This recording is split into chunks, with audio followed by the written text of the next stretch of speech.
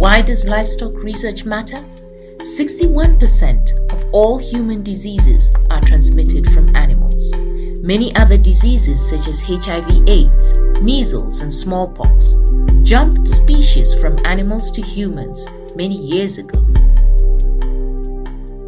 One new disease emerges every 4 months.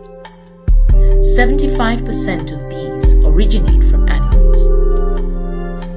But wait, domestic animals provide food high in micronutrients, high in protein and fiber. They also provide fuels and raw materials for more than 800 million poor people in the world. Research is urgently needed to maximize the health benefits and minimize the health risks of animal agriculture.